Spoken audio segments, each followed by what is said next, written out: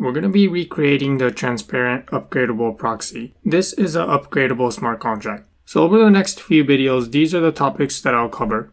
In this video, we'll go over the introduction. We'll first implement an upgradable proxy contract in the wrong way. Then I'll show you some problems that we have with this wrong implementation. Next, we'll talk about how to return data from a fallback, how to write to any slot in the storage of the smart contract, and where to store the address for the implementation and the admin. Next, we'll separate the admin and user interface, and then we'll write a proxy admin contract, and finally, we'll go through a demo. So for this video, let's start with the introduction, the wrong way to build a upgradable proxy contract.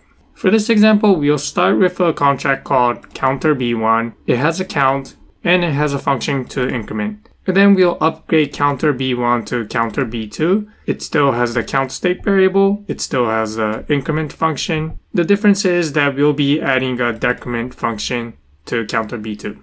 So we're going to be writing a proxy contract where we initialize our contract as counter B1, and then later we upgrade it to counter B2. Okay, let's write our proxy contract. So I'll say contract, and just to make this clear that this is a wrong implementation, I'll name this buggy proxy.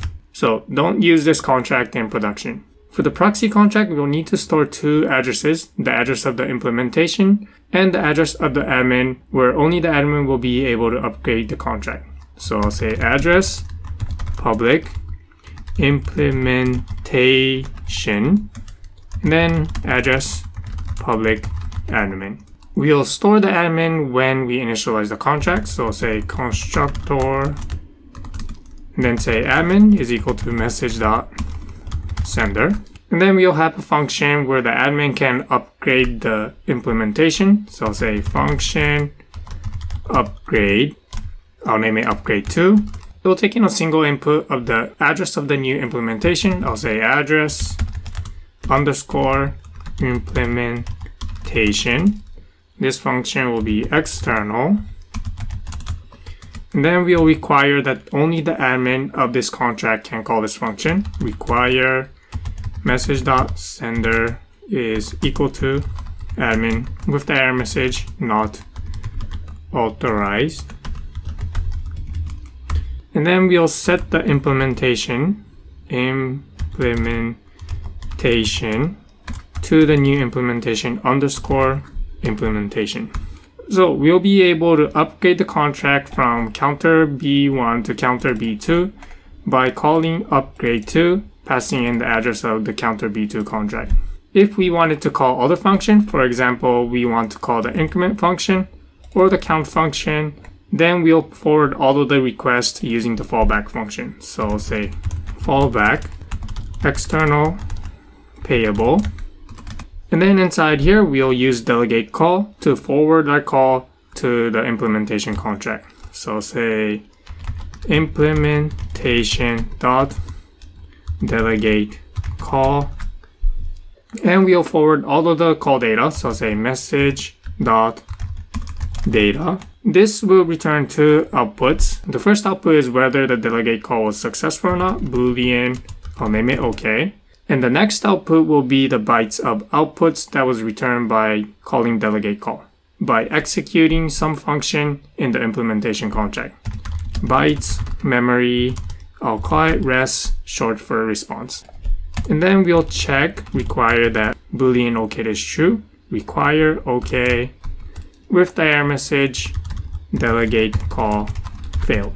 Now for Solidity 0.8, there's the fallback and the receive function, which is kind of like the fallback, except that it is triggered when message.data is empty. And we want to reuse the same functionality. So I'll put this part of the code inside the internal function.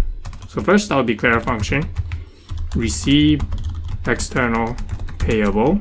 Next, I'll create an internal function, function delegate. I'll make the visibility private, and then cut this part of the code, paste it here, and inside the fallback and the receive, we'll call delegate. Inside receive, we'll call delegate. Okay, this completes our initial version of the proxy contract. So let's deploy this contract and then upgrade from counter B1 to counter B2. So I'll hit Ctrl S, make sure that the contract compiles. And then let's deploy the contract. So first I'll deploy the proxy contract, the buggy proxy. Next, I'll deploy counter B1, and I'll also deploy counter B2.